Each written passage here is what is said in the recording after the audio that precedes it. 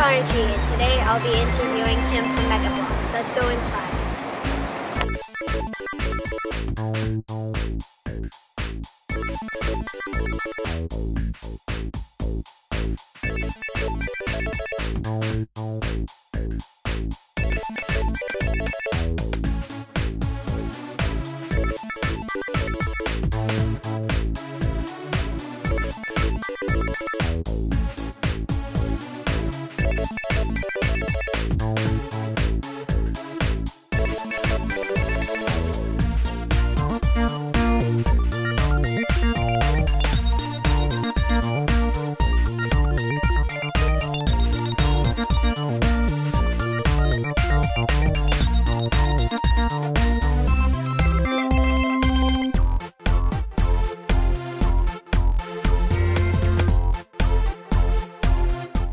How many different lines does Mega Bloks produce?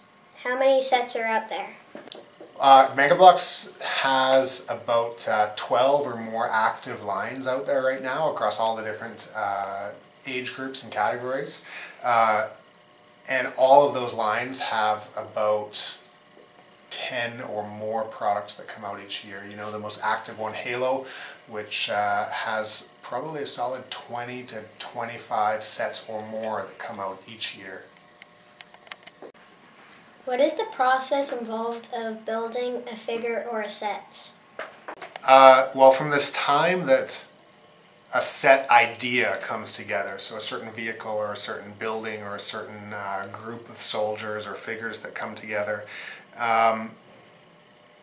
the process really takes off from there. It's a matter of the guys with probably the coolest job in the building, which is just finding a way out of existing parts and maybe even some specialty parts to put together a vehicle. So they say, I need a 400 piece set of this vehicle, and so that's somebody's job to just go into a massive bin of parts, all colored the same way, so they don't even worry about color at that part, and just find a really cool way to make it, and make it as functional as possible to the vehicle in the game or the or whatever the source material is.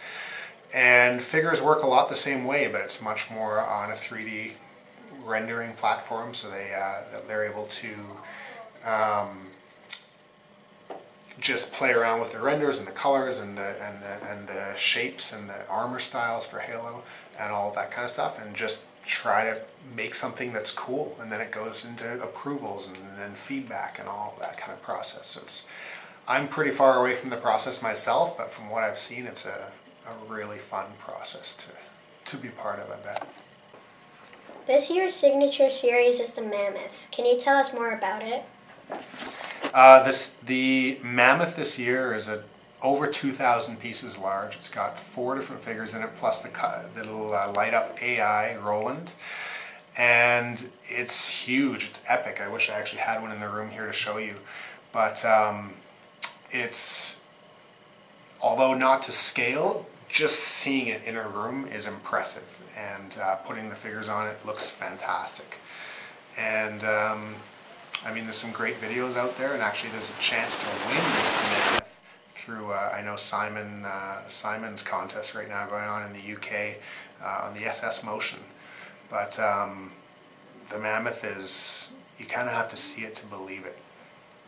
Should fans for the Halo line be excited for 2014?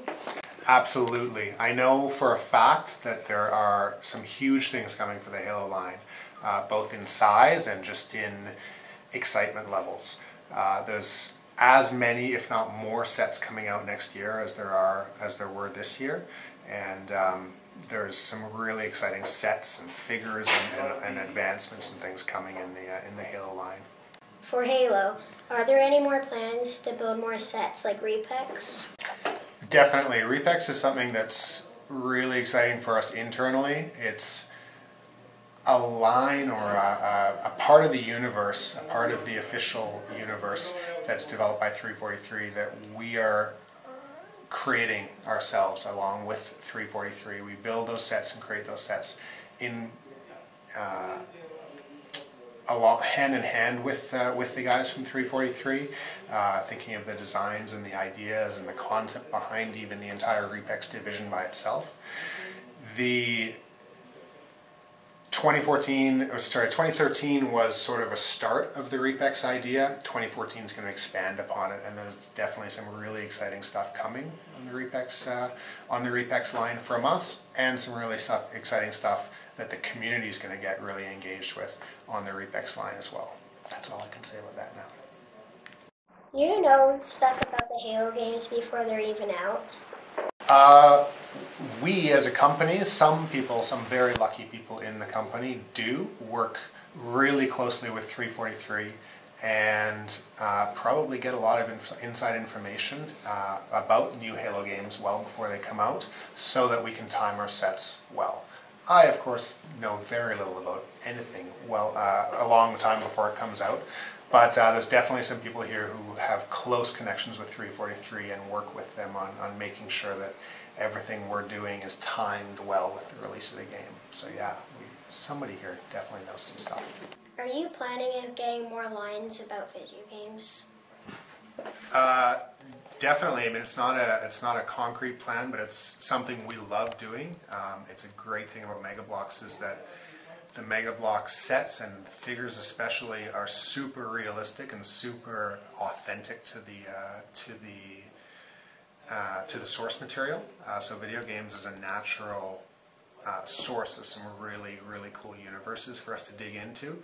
We're always looking for new lines to produce and new partnerships to create.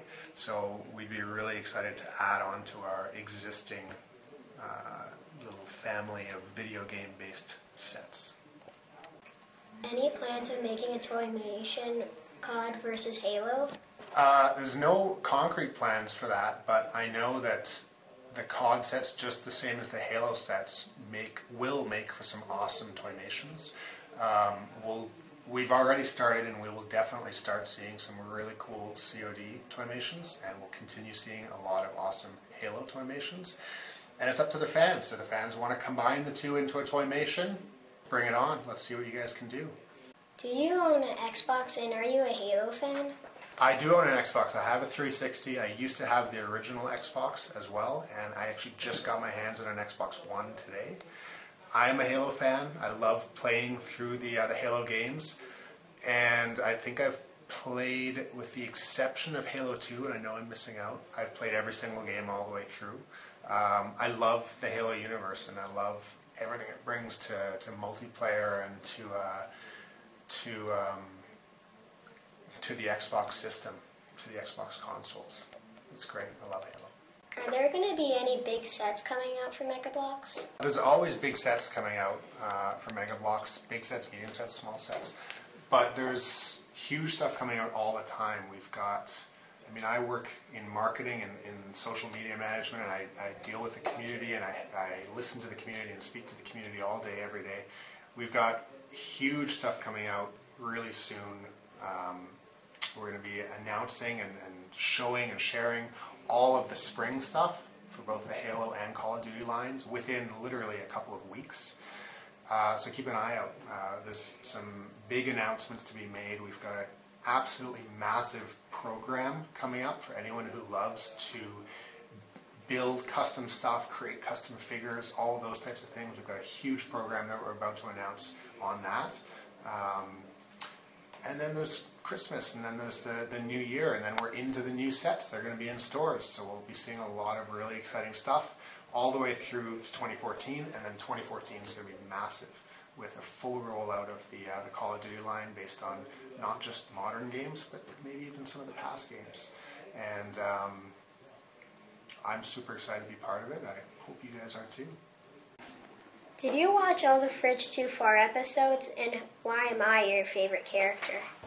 I watched the most recent Fridge Too Far episodes, all of the ones that, since I started. I don't know if you guys know that I started in April, so I sort of jumped into the middle of Fridge Too Far too. And you're my favorite character because you're awesome. No, duh. And thank you for the interview. Okay, thanks a lot, Connor. I appreciate it. And it's awesome to have some local fans here that can come in and hang out every now and then.